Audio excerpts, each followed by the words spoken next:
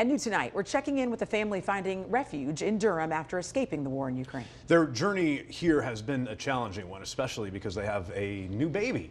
Today, they talked with photojournalist Laura Brown about the life they left behind in Ukraine and the new one they've created here.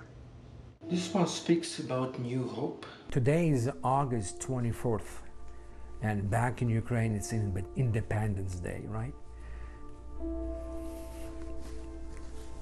We really don't know when this war will be over. We were going through some dark times.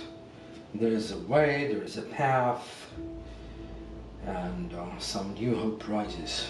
We don't have a car, we don't have a house to rent, no medical insurance, no food stamps, and you know, I'm going through some really hard health issue now.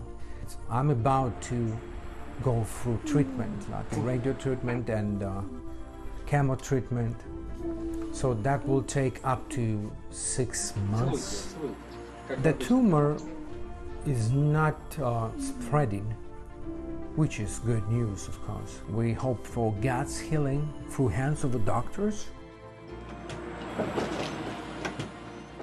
It's impossible to go through these things without hope for the future.